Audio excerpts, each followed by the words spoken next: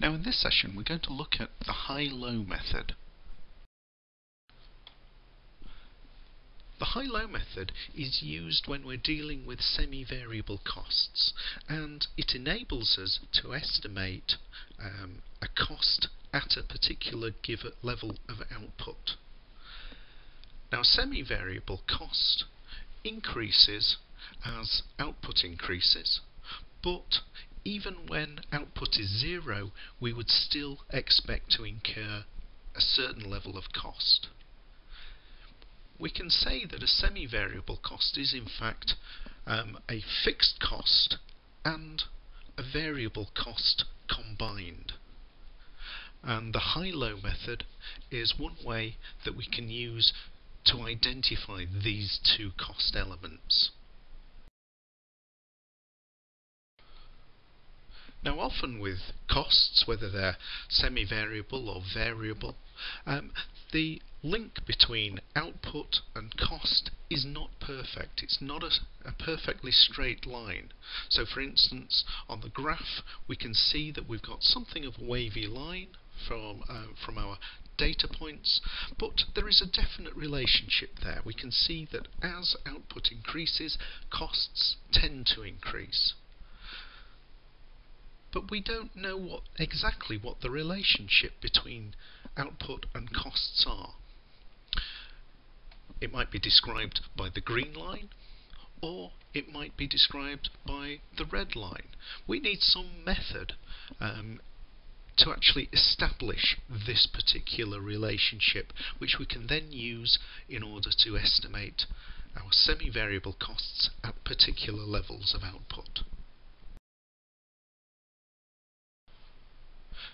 Now with the high-low method, we take the same set of data, but this time what we do is we ignore everything other than the highest and lowest levels of output. And then once we've done that, we assume that our semi-variable cost will go straight through both our highest and lowest levels of output. So let's have a look at how this works in practice. So I've got an example. A business thinks that its delivery costs are as semi-variable costs. So it analyses its delivery costs over, say, 6 months against the number of deliveries made each month. So our number of deliveries, that's our units or output. And here I've got a table showing the different months, the number of monthly deliveries and the associated costs. And so we're going to use the high-low method first of all to establish what the fixed cost element is and the variable cost elements are, and then we'll use it to estimate how much 3,500 deliveries in a month is going to cost. Well, the first thing we do is we look at our table of data and we establish in which periods the highest monthly deliveries or highest output occurred and when the lowest output occurred.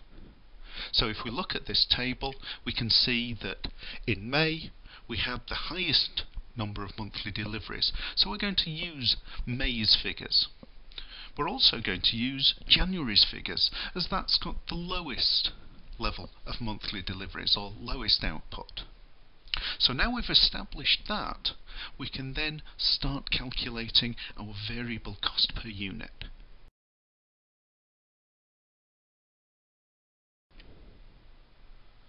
So first of all, I'm going to set up a little table. I'm going to take my high values, and then underneath I'm going to record my low values. And finally, I'm going to work out the difference. So there, I'll work out the difference between the number of monthly deliveries between the high and low values, as well as the difference between the costs. And there I can see that I've got a difference of 440 deliveries, and that costs £2,640. I can now use that information to calculate my variable cost per delivery. So I will take the difference in cost of 2,640 and divide that by 440 units or deliveries. I now know that my variable cost per delivery is £6. What I've yet to calculate is what my fixed cost per delivery is.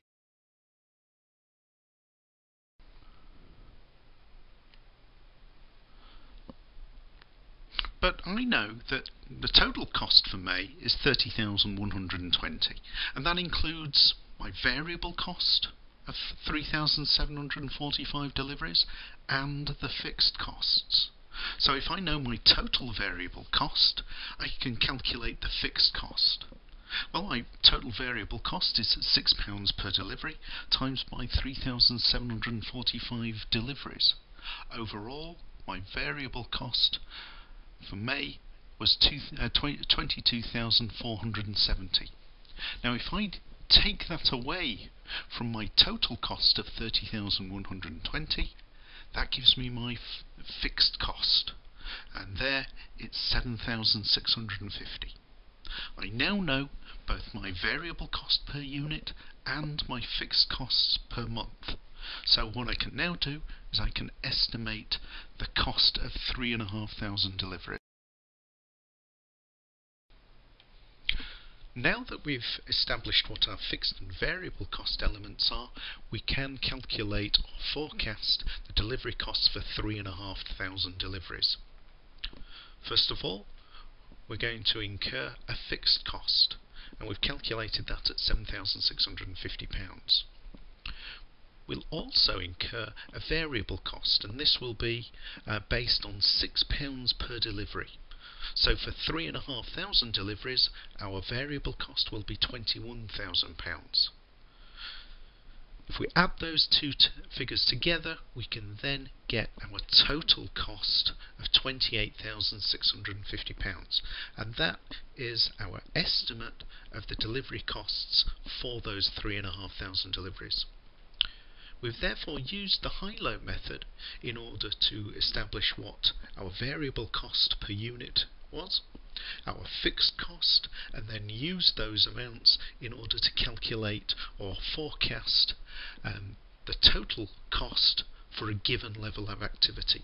And that's the high-low method.